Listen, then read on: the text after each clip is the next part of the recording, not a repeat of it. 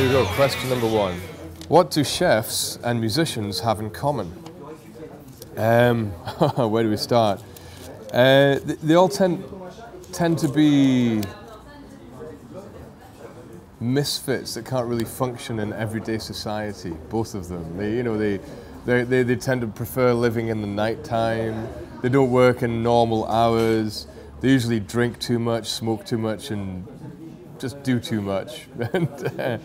But also, in a good sense, when you go to a good kitchen, a kitchen that works really well, there's usually a really great sense of camaraderie. You know, like you kind of look out for each other, and you have a team, and you're all together. And that's what musicians are like when it works really, really well together. You're all dependent on each other to get to the one goal. When you're a chef, it's getting the service done on the night, and when you're a musician, it's to have the performance on the night. And I think there's a very similar atmosphere.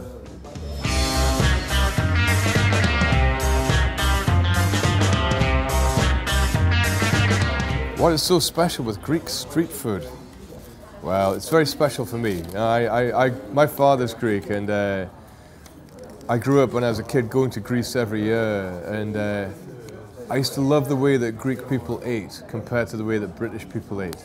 Because British people eat in this, well, not so much now, but when I was a kid, they used to eat in this very selfish way. Or not selfish, but self-contained way. You'd have your plate in front of you, and you would never share anything. It was almost like a chore to eat your dinner. Whereas you'd go to Greece and you'd have all these flavors and they'd all be on the table and all spread out, and everybody would reach out and share things, and it seemed like a social experience and something that was fun. And so for me, I still associate eating in Greece with enjoying food rather than having to do it. Next question. Empty fridge, cooking at home. Ah, yes. I'd forgotten I'd written about this, yeah. When you tour as a musician, you never get to cook, obviously. You're always away in different places and you have to eat out. And if you get back from tour and you've been away for 6 weeks or 7 weeks or something like that, and you open the fridge, it's fairly forlorn. You know, it's empty. If you're lucky, it's empty. If you've left something in it, it's pretty disgusting. But yeah, it's quite a lonely feeling when you get back to your flat after a long tour and there's nothing there. So you go out, go to the market, cheer yourself up, get some nice ingredients. It's a real treat for me to get to cook when I come home, and especially cook for my friends as well. I still think eating's the best social experience you can have. Like, you can't beat having sort of like 9 or 10 friends around a table all eating together, and that's what I really love to do when I come home, is to have lots of friends around and to cook for them. And I cook different things, but I don't really follow recipes. I just like to get whatever ingredients are in season and just make something on that day with them. But I love Indian food as well. I love cooking Indian recipes. Pizza on the road. Yeah, unfortunately, that's often the only thing that you can eat is a pizza. You know, when you finish a gig, it's, I don't know, it's like 3 o'clock in the morning by the time load-out's happened. And if you're lucky, the only thing you can find is a bit of pizza. Let's do the next one. Haggis or souvlaki? Wow. Right. Which one am I going to go for? I'm battled between the two routes. I'd say both. You know, like I couldn't have life without either. Haggis is a really underrated dish as well. It's if you get a good haggis, it's really. I don't know if everybody knows what haggis is in France. Is it commonly known, do you think? In Scotland, it's the local meat, which was sheep, and so it's a sheep's stomach that's been stuffed with oatmeal and the offcuts of the meat. And it tends to be quite spicy. And Scotland's national poet, Robert Burns, wrote a really wonderful poem about the haggis, to a haggis, which I'm not going to recite just now. His knife, say rustic labour dicht, and cut you up wi' ony slicht, trenching your gushing entrails bricht, like ony ditch. And then, oh what a glorious sight, composing a dish versus writing a song.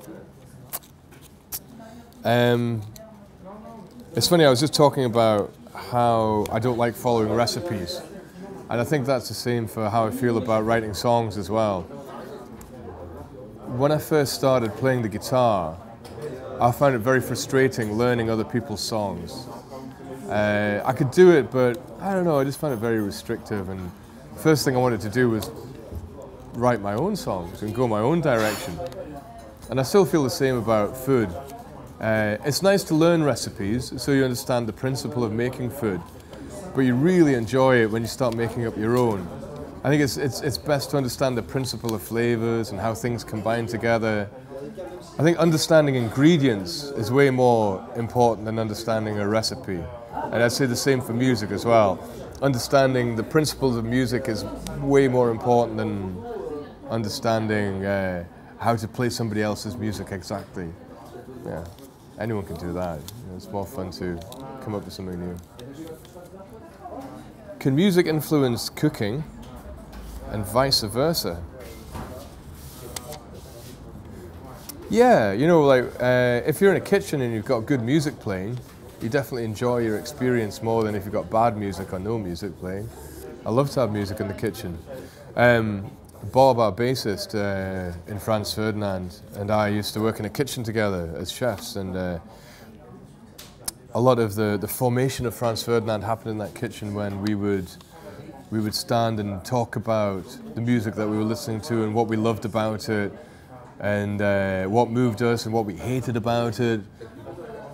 And then it made us realize what we wanted to do with our own music, you know, and that came about from listening to music in a kitchen.